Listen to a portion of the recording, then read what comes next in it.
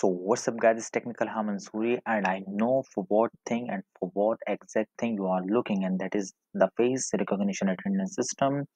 This video is not going to be much long because I'm going to provide you the proper code and how to use that proper code, which video tutorials you have to follow to use that specific code, and whatever the things you all have to do in order to use the code that I'm going to provide you on my Google Drive link in the description of this video. So I'm just going to show you my face recognition attendance system that I have created using Python. This face recognition attendance system, the model that I have taken is from the person who have already created this system on YouTube, and his name is Murtuza Hassan, AI and Robotics. So I'm just going to show you the video of that person.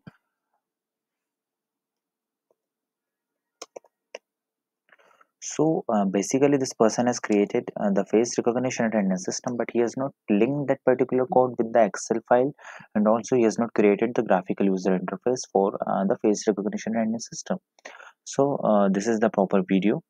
Now what I'm just going to do is I'm just going to show you my code that in which I have linked the graphical user interface part, and also I've linked the code, and the attendance that it will be marking on the database.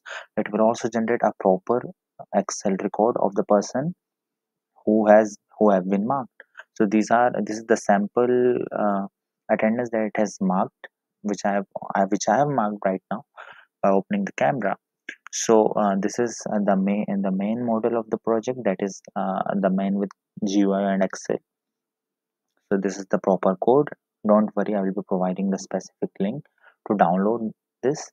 This is the encoding that it generates, and the important thing is add to database. So in order to add a person to the face recognition attendance system, you just need to provide the specific input in the dictionary format. See, I have used the roll number of the student. You can simply write anything of the person if you, but this name and the image name should be same, and the image should be in the .png format, and also specifically it should be in converted to 216 by 216 pixels. You all have to remember this. It should not even be increased by even a 1 pixel, or it should not be even reduced by a single pixel. It should be of 216 by 216 pixel, and that too it should be of .png format. So you all have to remember it. Now these are the images that I have uploaded on the database that I have created on Firebase. So how does it take input from Firebase? This is the URL of the database of the Firebase that I have created, and also the storage bucket. I'm just going to show you my Firebase console for the face recognition attendance system. So this is the real-time database that I have created.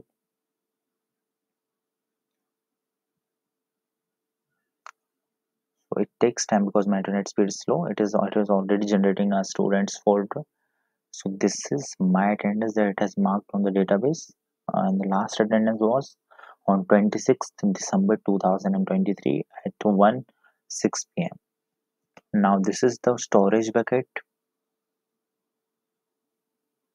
You can just simply create your storage bucket by following a lot of tutorials on the tutorials on YouTube and also the database. So I am not going to tell you all those things because the video is going to be a much lengthy if I do this. So these are the images that I have uploaded on my image database storage bucket. So what this face recognition attendance system will do is it will take the images input from the database, not from this particular folder. It will be taking from this database that I have created. So I'm just going to show my image that I have uploaded, and it should be, again I'm repeating, it should be in the .png format with 216 by 216 pixels.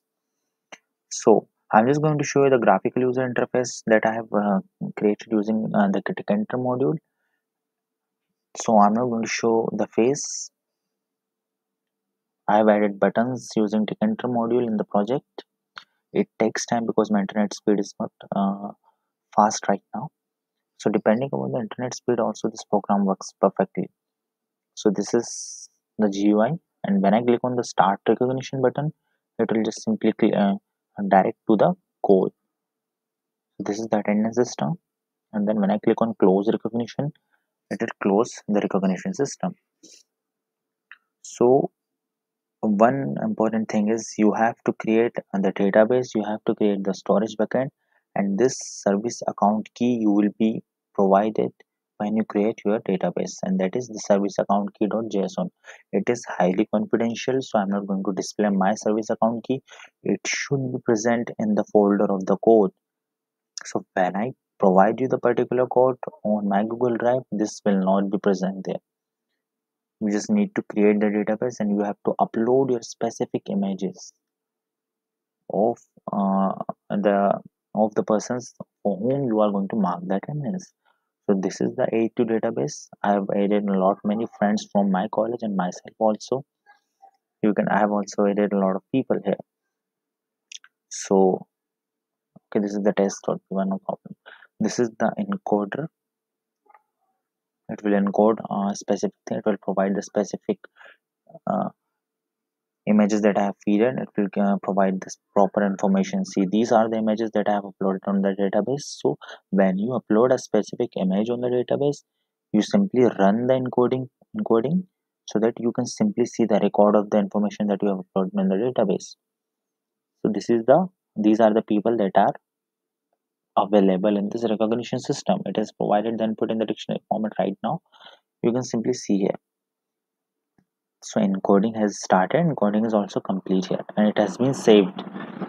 So before you run the recognition system, first run this A2 database so that your folder of student, it will be created here. It is already created, so I'm not going to show. So when you run this A2 database, it will not show any output here, but it will show output here.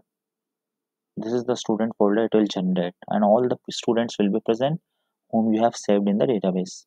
Not in the database, in the yeah, and the person, it will add all the students name to the database. I'm going to show you the sample here. When I delete this folder, I've deleted it. See, now it is the null value that I have provided. Now when I run this A2 database, it will generate the students folder on the database real time. You can see it has generated here, and it has added all the students here. So this is how it works. And this is how it takes the information of the students that I have uploaded here in this specific code. You can just simply add the particular student you want to add. Now when I run this code, and when the person's attendance is marked on the database, it will also reflect in the Excel record that I have created here, and this Excel file will be specifically for the attendance of the particular time.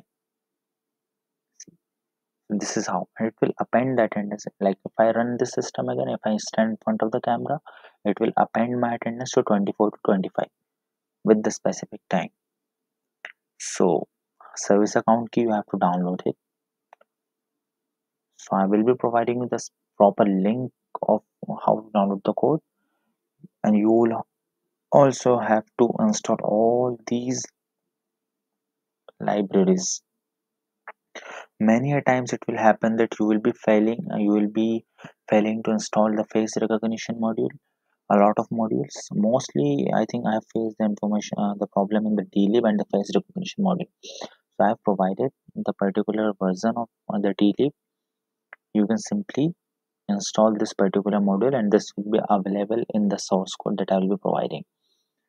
So thanks for watching this video. This project is completely complete.